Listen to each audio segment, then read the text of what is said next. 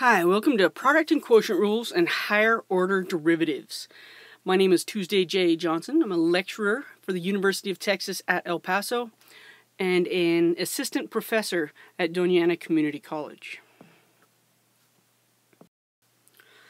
This lecture is for Math 1411 Calculus at UTEP. Chapter 2 Differentiation comes from Larson's 11th edition calculus text. This is section 2.3, Product and Quotient Rules and Higher Order Derivatives. In part 1, I talked about the product rule. In part 2, I talked about the quotient rule. And now here in part 3, we're going to bring those together and look at some higher order derivatives.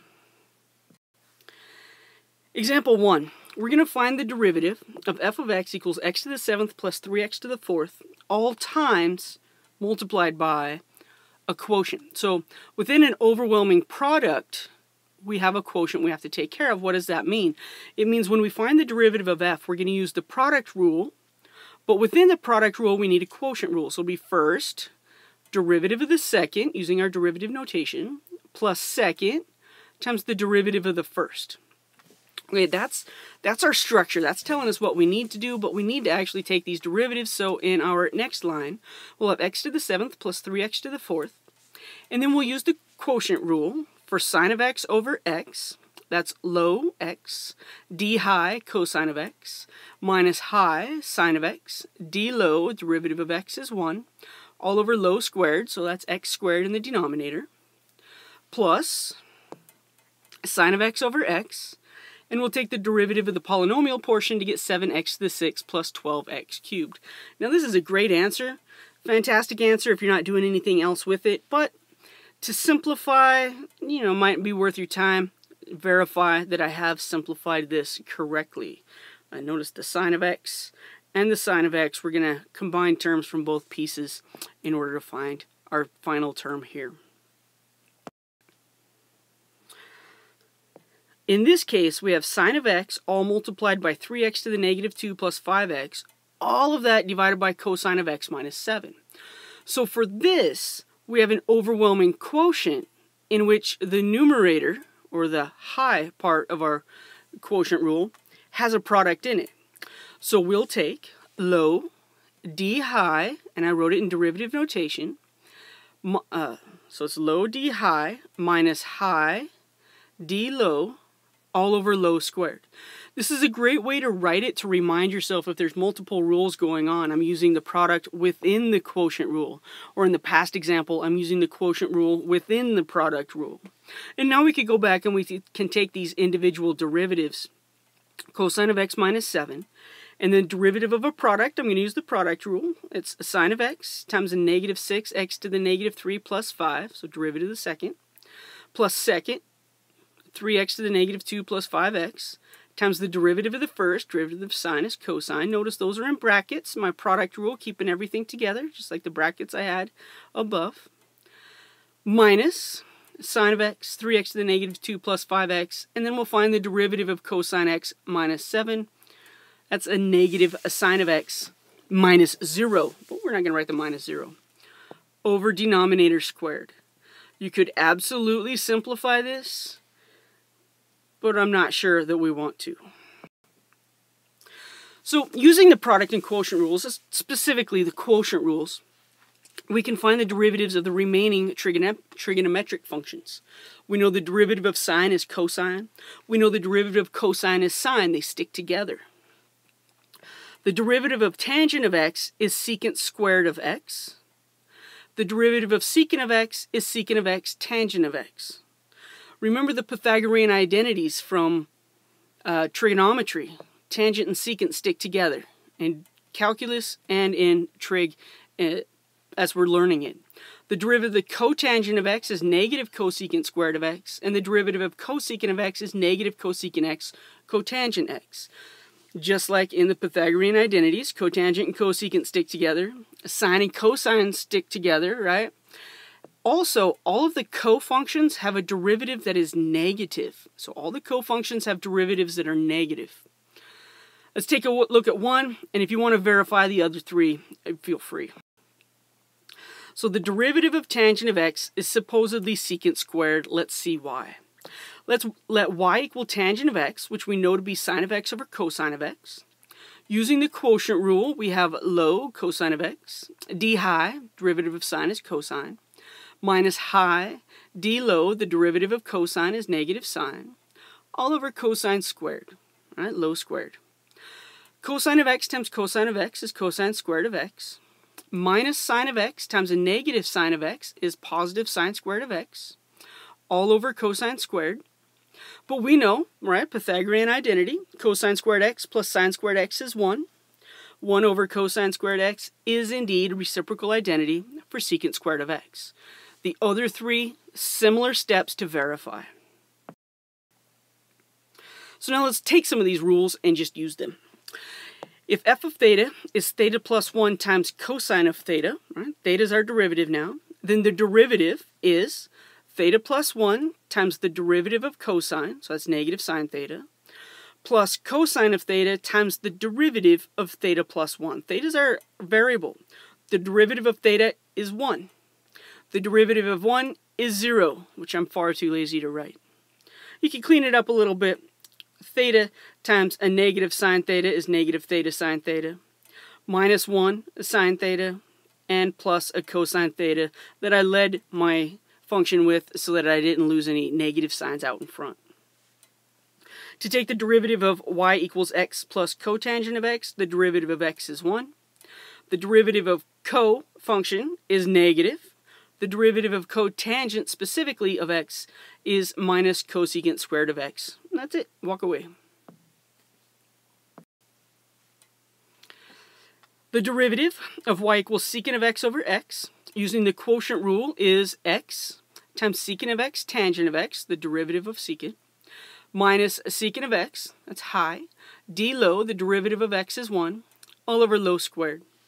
And one version is not any better necessarily than another, but I factored out a secant of x in the two terms in the numerator, and I'm left with x tangent of x minus 1 in parentheses. Number 4, y equals x sine of x plus cosecant of x. X sine of x is a product rule.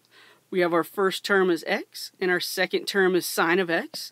It might help as you're doing some of these problems to underline, or do as I did in the product rules. U of x equals x, find u prime. V of x equals sine of x, find v prime, and then you can put them together. Here we have first derivative of the second, plus second derivative of the first. So I've taken care of my product rule. These all go there. I should make that a y prime. My bad. The derivative is x cosine of x plus sine of x times 1, product rule. Derivative of cosecant of x is minus cosecant x cotangent of x. Leave it. Walk away. Maybe you don't want to write them multiplied by 1. Maybe you do. It's up to you. Number 5, h of theta is 5 theta times secant of theta plus theta times tangent of theta. Listen to what I said. 5 of theta multiplied by secant of theta. That's a product rule. Plus theta times tangent of theta. Another product rule. So I'm going to use the product rule twice. I'm going to have 5 theta times the derivative of secant plus secant of theta times the derivative of 5 theta. And then, so plus, I'm going to have theta times the derivative of tangent plus tangent times the derivative of theta. In the bottom line, I get rid of my parentheses, rewrite my 5 as a coefficient of secant so it doesn't accidentally sneak inside of the secant. And I eliminate the 1 from parentheses because tangent of theta times 1, that's just tangent of theta. Now let's find some equations of the tangent lines to the graph of f of x equals x plus 1 over x minus 1 that are parallel to the line 2y plus x equals 6. Let's take this a step at a time. First of all, if it's parallel to the given line, let's find the slope of the given line. We're going to subtract x, divide everything by 2 so we could take the slope. M equals a negative 1/2. That's all we care about. We want to find the slope. It's negative 1/2. Why do we care? It's because we know equations of tangent lines have slopes that are derivatives of the function.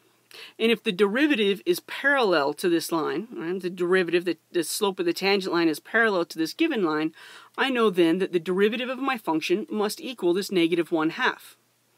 All right. So if the derivative of my function must equal a negative 1/2, let's find this derivative.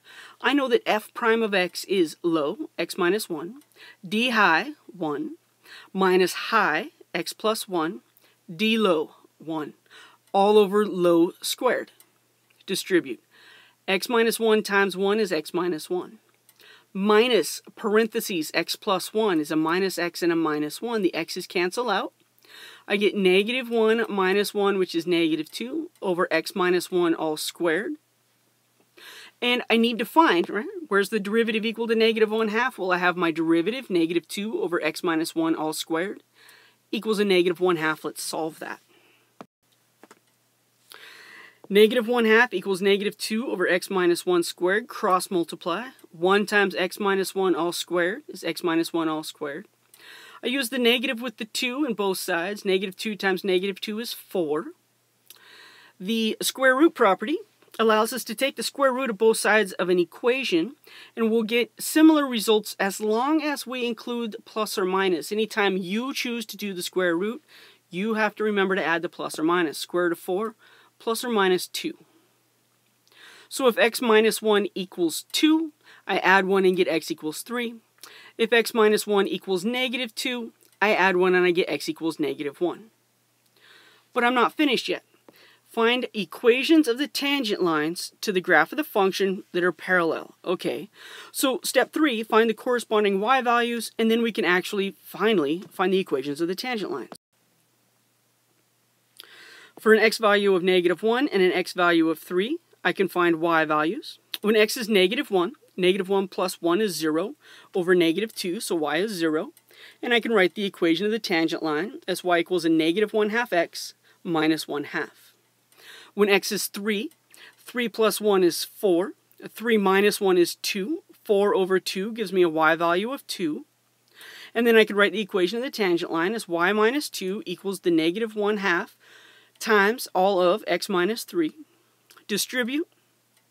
Add 2 to both sides, and I should end up with y equals a negative 1/2 x plus 7/2. Just as we can find the derivative of a position function to find velocity, we can find the derivative of the velocity function, because that's all it is a function, in order to find acceleration. Though direct applications might run out after the third derivative, which is called the jerk function, you know how your head snaps back when you're accelerating? That's the jerk function. We can take derivatives as long as we want to.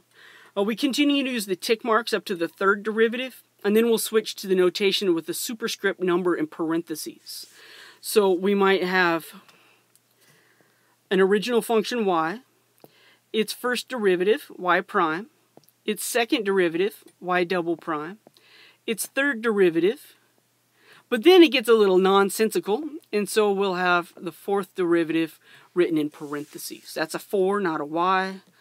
Let's see if I can make that a little more explicit. Not really, but hopefully you get the idea. So let's take a look at an example. An automobile's velocity starting from rest is v of t equals 100t all over 2t plus 15, where v is measured in feet per second. So we're going to find the acceleration at 5 seconds, 10 seconds, 20 seconds. But keep in mind, to find acceleration, we have to find the derivative of velocity. So the derivative of velocity is 2t plus 15 times 100, so low d high, minus high times the derivative of low. Derivative of 2t plus 15 is 2, all over low squared. And when I distribute 2t times 100 and 100t times 2, one is positive, one is negative, they cancel out. So I'll end up with 1500 in the numerator over 2t plus 15 all squared. Find the acceleration at the following values for our acceleration a of 5. We substitute 5 for our t value. 1500 over 25 squared is about 2.4 feet per second squared. At 10 seconds, we'll have 1500 over 35 squared, which is about 1.22 feet per second squared.